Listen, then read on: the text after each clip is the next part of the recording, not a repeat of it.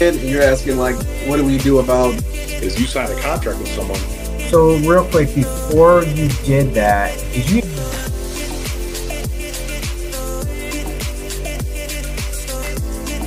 More than 30 years. I got my real estate license in and your origin story. Is that he made an age joke the last time we were. I'm gonna use that kuka. You know, I'm a little more strict with what I'm looking at.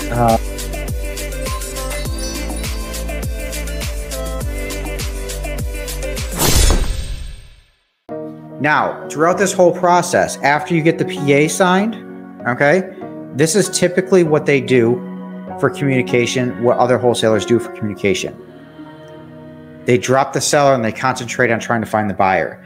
And that's fully all and well, but you always want to keep the seller updated no matter what. Okay? Hey, we're still going through the process, just keeping you updated on what's going on, letting you know I'm here, and let me know if you have any questions about the process. Okay. Okay. Keep them in the loop. Keep them in the loop, because this is what's going to happen. All right.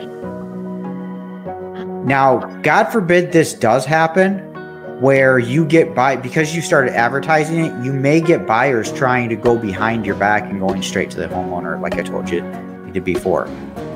Okay. But now with you keeping open communication with the seller, they have no reason to doubt you. No reason whatsoever. Okay. All right. No, I already got it sold. Click.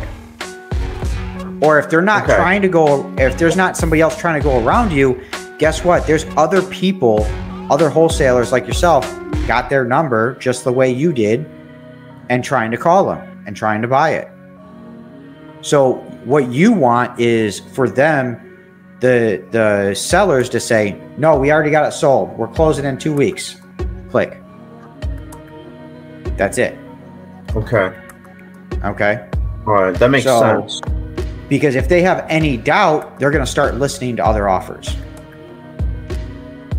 And especially if you ignore them. Exactly. Especially if you ignore them. Okay. Okay. So keep that in mind, that keep open communication with them. Let them know where you're at in the process. Let them know what's going on, so on and so forth. Hey, we're still going through title. Title's still working on it. So, you know, hey, do you have any questions up until this point? Are you good? You know, things like that. Okay. All right. And then just answer any questions that they do have, you know? So things like that. Okay. All right. That makes sense. Now, same thing with the buyer. Okay. Keep the buyers updated. Buyers, because they're investors, they're a little bit more used to everything, but they want to close quickly. All right.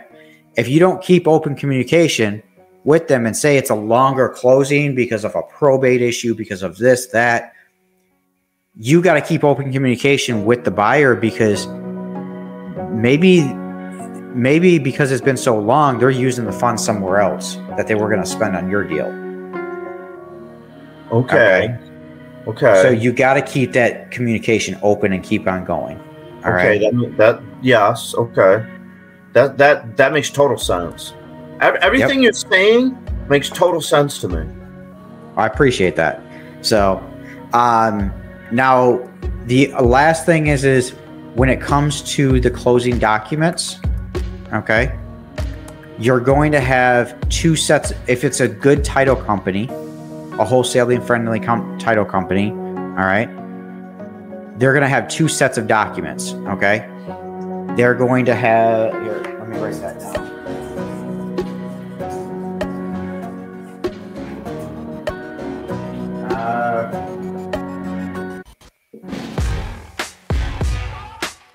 You're going to have seller documents,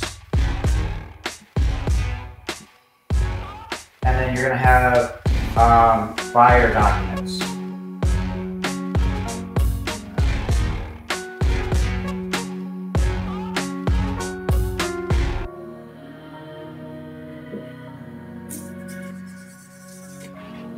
Okay, so you're going to have seller documents and you're going to have buyer documents. Okay. And again, sorry for the sloppy writing, but it's all good. So seller documents, what is it going to have? Seller documents is going to have the basic, the taxes, any liens, okay?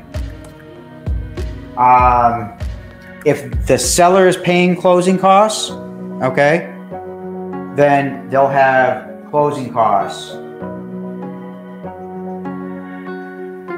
Okay. But if the seller's not paying closing costs, if it's only on the buyer, then they won't have that, or they'll have a credit. Okay. So then, what else is there?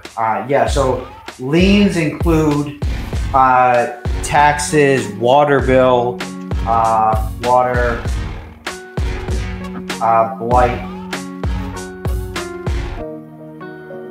blight tickets. Those blight tickets are tickets from the city for like too long of a grass, dumping or anything like that. Okay. All right. So on the buyer side, what you're going to have is you're going to have the same thing. Okay. Everything from seller.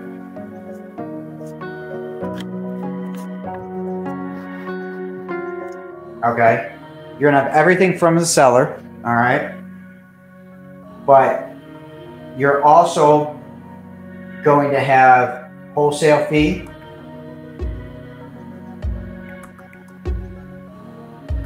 Okay. And closing costs.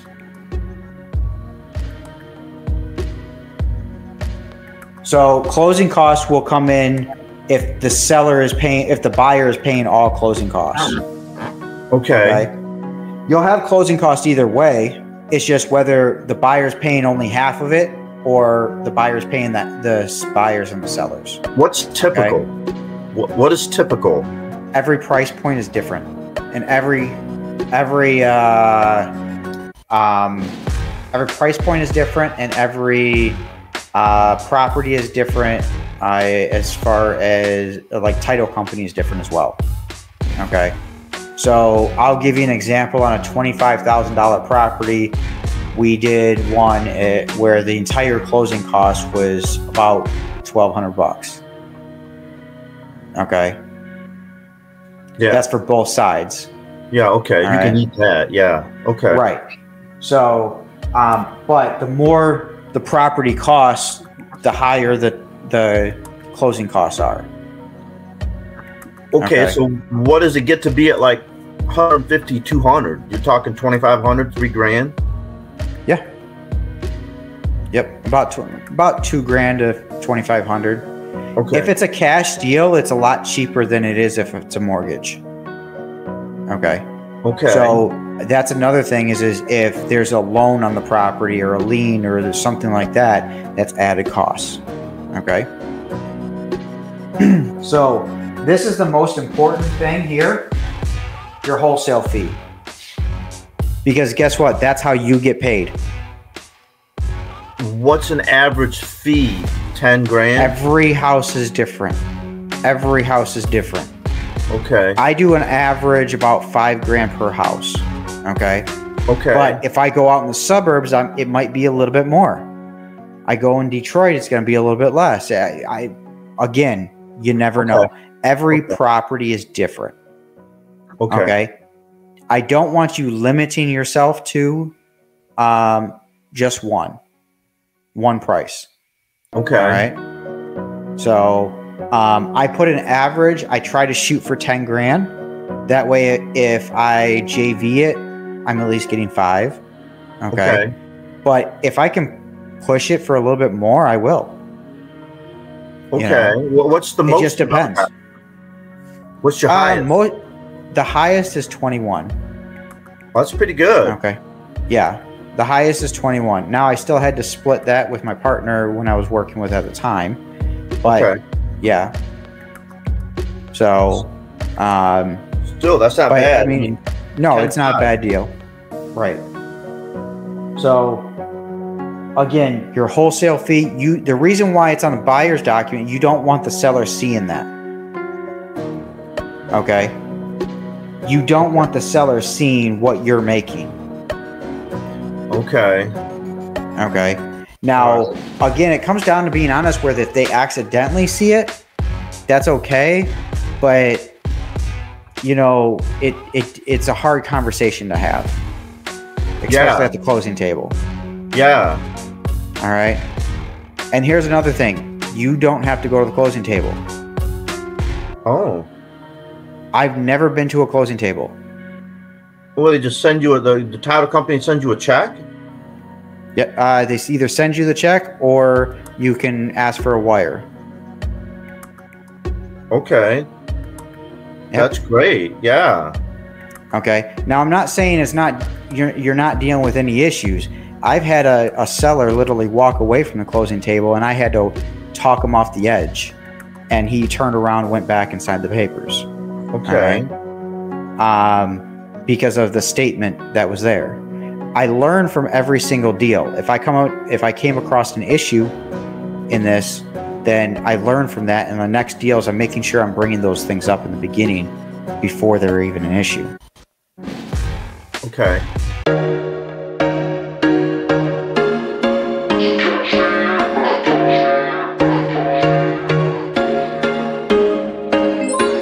There was once a day that I would pray for you. I'd go and misbehave just so you'd notice too. Sneaking looks up and down from across the room.